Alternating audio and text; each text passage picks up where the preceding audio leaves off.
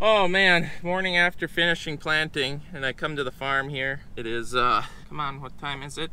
Phone's locked up. 9:40. Slept in a little bit, feels good. It's Monday morning. And then I see what happened here. Duggo was supposed to unhook the 64-foot digger so Randy could hook the Sulford up, and looks like he was in a bit of a hurry because the jack is still there and the hitch is on the ground. Shouldn't that be holding that up? Duggo? No comment? Oh, there'll be a comment. Please comment below.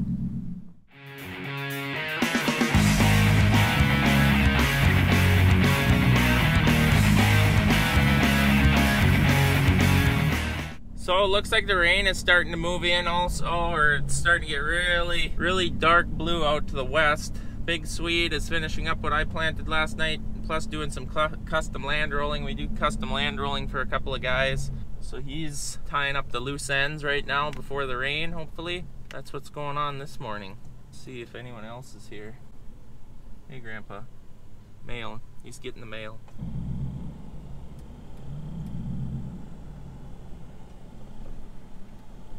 Looks like Dad's here, but Randy is not yet. Unless they're driving around, because that's what farmers do when it's raining or you're done planting and tired, is you just drive around and look at all the work that you've done, which is good.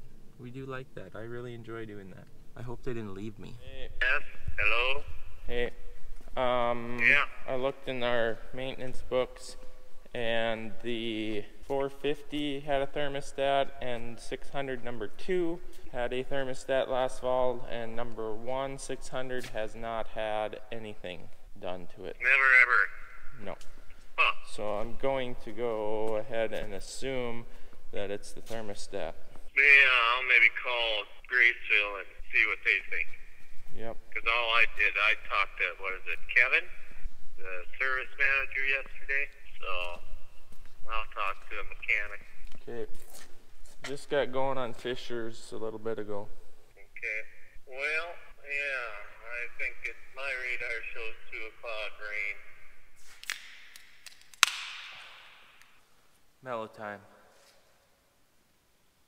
Boy, I tell you what, when your body can do some amazing things when you're in the heat of the battle, meaning you can run a long time on adrenaline, and that may sound unrealistic, but you can literally run hours that you thought that you never would, and it don't seem nearly as bad when you're doing it until you finish or it rains and that adrenaline stops because your mind knows that you don't have to keep going. And boy, it is like flipping a light switch on, or turning a light switch off, I guess I should say, because it's like night night. So I got the ambition now of a ant. Well, actually they're pretty ambitious. Sloth, there we go. I feel like a sloth. I should just go back to bed and sleep for all day. But it's time to address all of the damages that the spring has caused upon equipment. I gotta go check some oil on some tractors and see how neglected that has been. Get a 600 quad track maybe in here. Talk to a mechanic to see if it's a thermostat or what's going on. But I'm willing to bet that it's thermostat, being that both other quad tracks have had thermostats and that one has not. I'm going to assume that that's the problem, which is too costly. I think it's, I shouldn't say, but I think it's like $400 for a thermostat or $300. It's not just the little old school thermostat, it's the whole housing and everything. I did one of them, Case did the other one. It's not a hard job at all. Just have to drain off like 12 gallons of antifreeze. Anyways, enough talking. We're just gonna grab the whole jug. I suppose I need a funnel. You know, normally when everyone gets tired and really ran down, you start getting irritated and snappy at each other and start having some arguments. The spring was great for that. Never had any. It was smooth, I would like to say. Everything worked good. No one really had any blow-ups or temper tantrums. Went really good. I'm really amazed. I'm very fortunate, very glad that that didn't happen. Because that makes a tired, unfortunate situation even worse. Man, this thing needs a bath. That fertilizer gets on it so terrible. So terrible.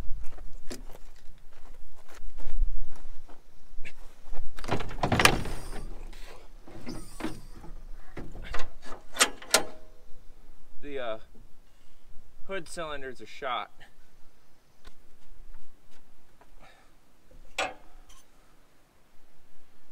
Oh, it's still above the ad.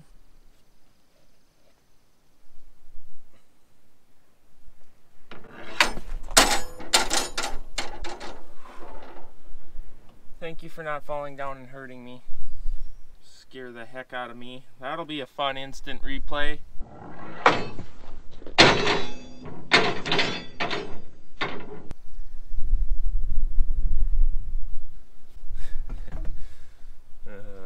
My reaction.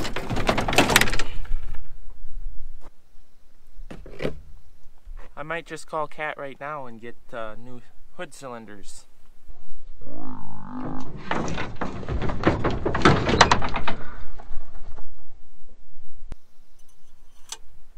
She's full. Irritating sucker! This ain't even to hold the hood up. This is for the radiator. Hold the radiator out for maintenance reasons. Okay, kitty cat, your oil is good.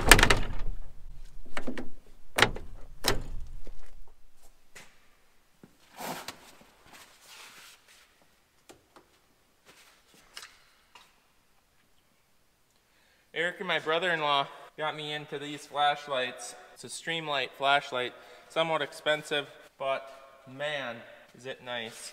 You gotta buy this belt holder. I'll put the link from Amazon in the description below if you're looking for a new flashlight.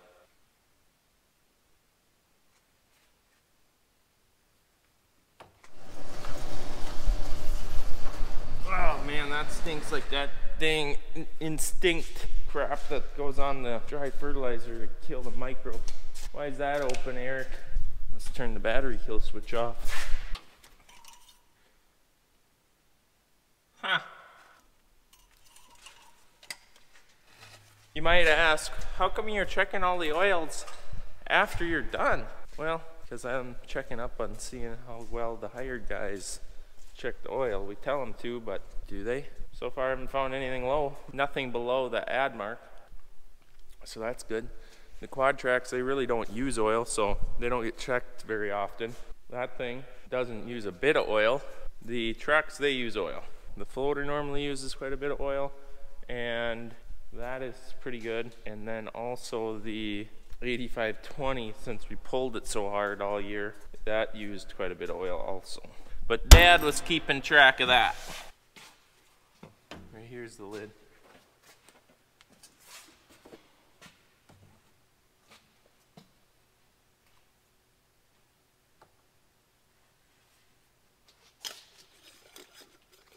Like that ancient jar right there. Does that bring you back to the 50s? Should.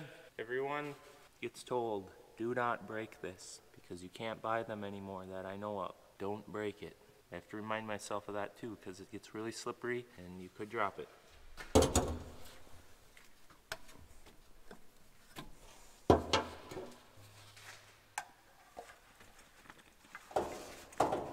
So to a lot of people, what I'm adding might look like a lot of oil. This is 2 quarts, half a gallon. It was halfway down. When it's on ad, it normally means add a gallon. That sounds like a lot of oil to, I suppose, a car owner, which it is to a car. But a lot of these tractors will hold anywhere from 8 to 12 gallons of oil. With that being said, a half a gallon to a gallon, when you're talking that much, is not that much. It's like being on a vehicle where your car maybe holds a gallon or a little over a gallon or whatever. It's like adding 1 quart. That ratio is pretty much the same. So this one's good too.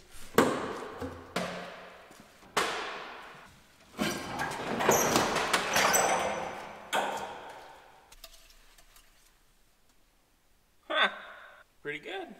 Another 2 quarts needed. I'm really satisfied. Should trust the guys. I should just trust them.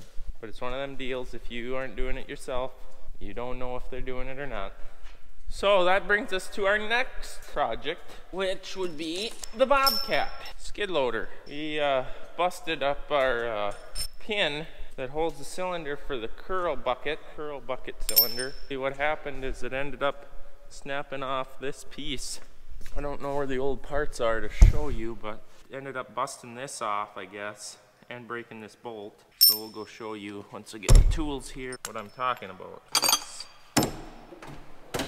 Impact gun's gone. Where's all the tools at? Somebody's been robbing me. It's in some piece of equipment somewhere. We also bought an extra one. This is $60. I don't know what this bolt costs. I suppose $8–10 bucks. But it's the second time that this has happened. So we're actually gonna have one on hand. We didn't break this piece the last time, but the bolt broke. But now this piece is busted, so we're gonna have it all on hand just because that was really inconvenient when it broke and pretty much shut down one of the diggers, because if you're in a really rocky field, you need 2 rock pickers, 1 rock picker per digger. Bobcat goes down, you lose your main rock picking device. Bet you there's an impact gun in here.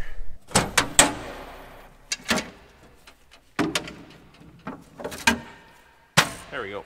I know that's in there because I put that one in there. No one knows where it's at. I hid it. Hid it in there. It's not the good impact gun though. Looks like someone's been here working on it. Here it is. Here's the old busted piece. There's the bolt that's snapped literally clean in half. There's the pin that's busted. This is what actually is the strength of the whole design. New versus old. So that's done. Junk. Junk. Hey, look it. There it is. Found the good impact gun.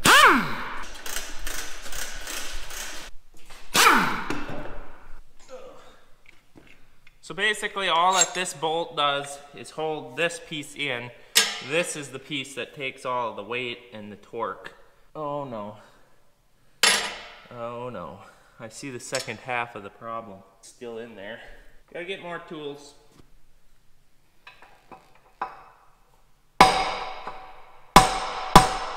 Seems to be squeezed in there pretty good.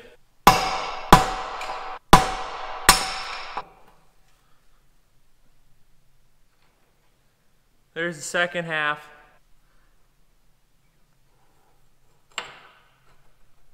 Okay, this goes in like that.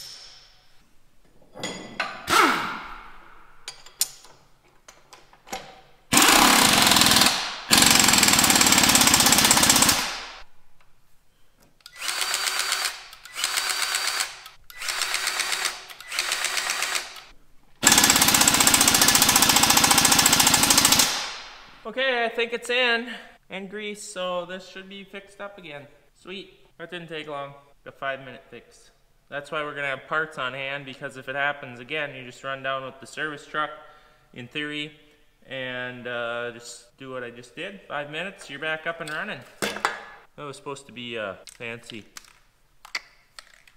Just looking up the guy that sent me this. As you can see, he's hand carved our logo into it and handmade the whole thing. So I'm just checking on Instagram, looking him up, so I can give him a shout out on Instagram for it, because I really appreciate it. That's awesome. I love that. Now it's just to figure out where to hang it. Hashtag America. So I am working on getting a P.O. box set up, so if anyone wants to send stuff, not that I expect to be sent stuff, but a lot of people have asked for addresses, and I'm not going to give out my address, my personal address, just because of security reasons. But I really appreciate that. That's super nice, super sweet. Definitely didn't have to, but he did. He wanted to, so that's awesome. Okay, gotta go get a quad track unhooked, and I'm gonna bring it in the shop, or closer to the shop, so we can address the situation of why it was overheating yesterday, which I suppose it's gonna be kind of hard.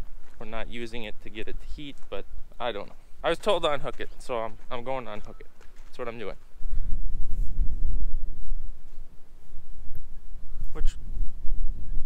Which one was it? I think it was this one.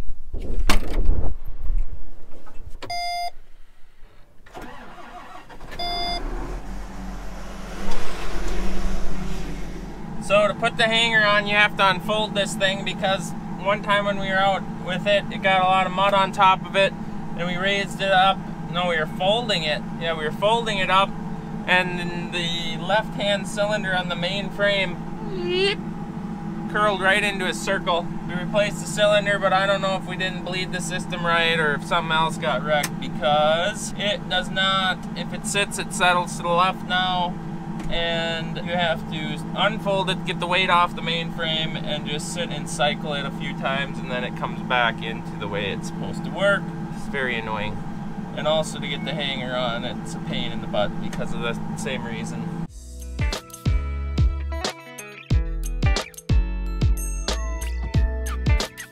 But this thing was out yesterday, and I was super impressed with the seed bed that it sets up. They dug the field first, but it was that field that we combined that was totally flat. Had that Kelderman corn reel out there. If you want to watch the video of me combining flat corn last fall, it's called Kelderman corn reel, something like that. A lot of trash left out there just due to I couldn't get it all in the combine, and a lot of the stalks that went through the combine still were full length. So they dug the field, and they had trouble with the field cultivators there plugging, and so they did what they could with the diggers, and then they went out and cut it up with this thing, which I was impressed. I was impressed. It made a beautiful seed bed. I really like this outfit.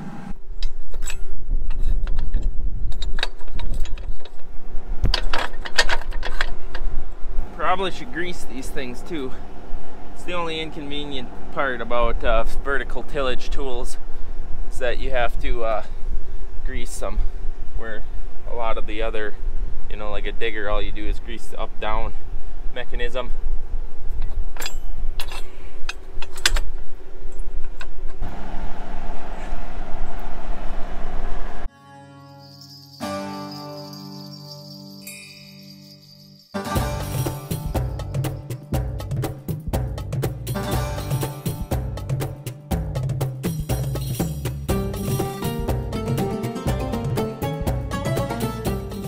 Now that the hanger is on, and what we mean by the hanger is those pins you just seen me put in, I can now put the hydraulic system in float, which means release all the pressure off of it, and it will not settle to the ground. It's also a safety feature if you're working under it, if you so choose to. It's suggested to put them in, I guess.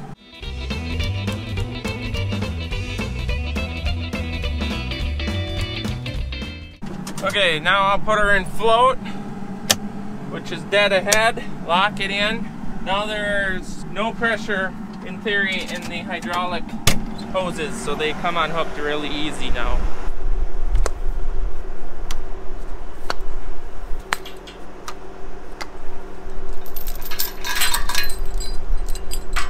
See, now if you were Duggo, you'd just pull away without putting the jack down. Like what I did there, Dad?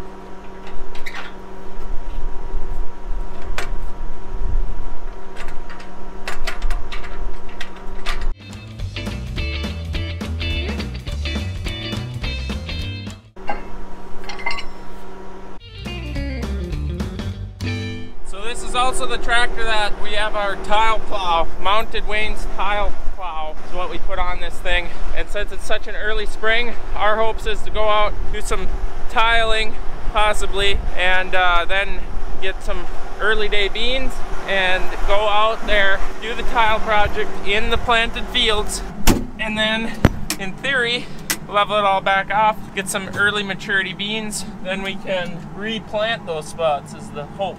So I'm going to put the quad track in the old shop, pretty much will fill it up, but the big shop's all full of equipment.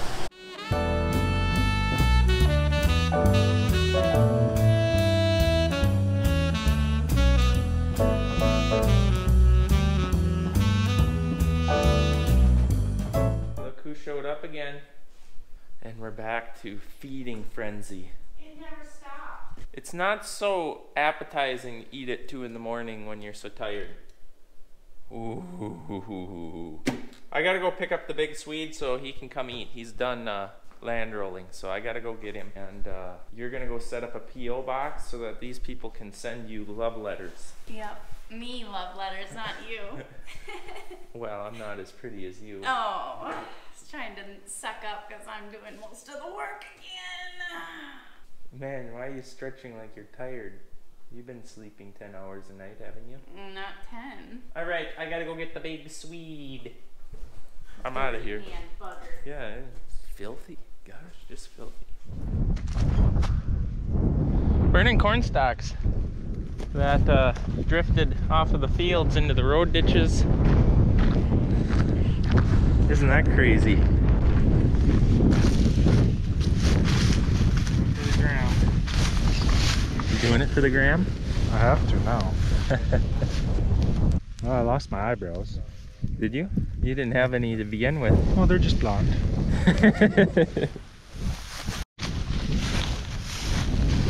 Nice sprayer. I could put out a city block with this. Hot shot. This beats farming. This is enjoyable. Oh, as long as everything stays under control.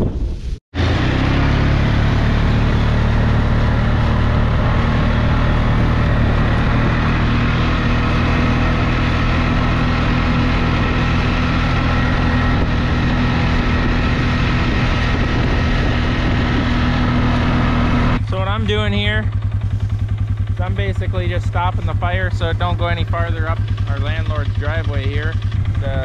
I'm literally about 100 yards away from, so I'd hate not to burn his yard up. Don't think that would go good, but it's under control. Might have to wait for a different wind direction to do the other side of the road, because it is actually, if you have the right wind direction, it will go across your field. It'll just keep jumping from cornstalk to cornstalk. So yeah, gotta be smart about fire, no doubt about it. Make sure this is good and out here, because I don't want any surprises, let's just say that. So we have a lot of these road ditches and spots that we're gonna have to burn off after that wind that you've seen in the last couple videos. It's just been terribly windy here. Blows all the corn stalks off, especially after you land roll, so you gotta clean it up. Otherwise your crop don't grow through that, and it fills road ditches up. It's not pretty. My hair is unbelievably bad.